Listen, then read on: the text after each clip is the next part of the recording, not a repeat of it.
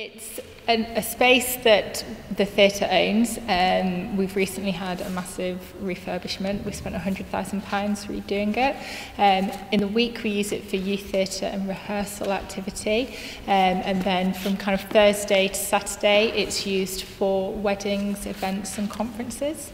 A Victorian building that was built in a neoclassic design, so that means it was built in a Georgian design. So it's got an 11-metre high ceiling, an original sprung dance floor. It's got a lot of cornicing and chandeliers. And it's just really beautiful. The main spaces that we did up was the foyer area, because it used to be the Visitor Information Centre, so it was still quite council-y looking, so it had a lot of wood chip on the walls and safety glass in the doors and things like that.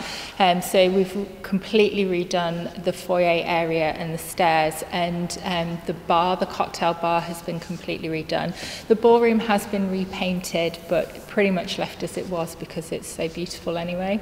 Yeah, so it was £100,000 that we spent in total around, and it took just 2 months. So we closed in May and we got the space back on the 3rd of July.